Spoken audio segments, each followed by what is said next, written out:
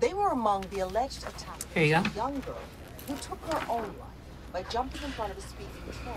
Doesn't my insurance cover most of this? Didn't you get the new policy? You need to pay in full for your visits. If you're covered, you get it back when your insurance reimburses you.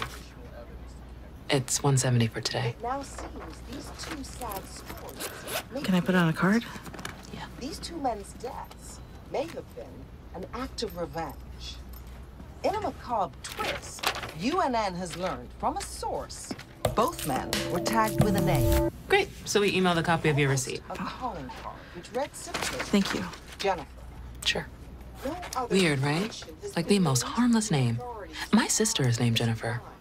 Yeah, I guess. The question now on the minds of law enforcement, as well as the rest of the nation, is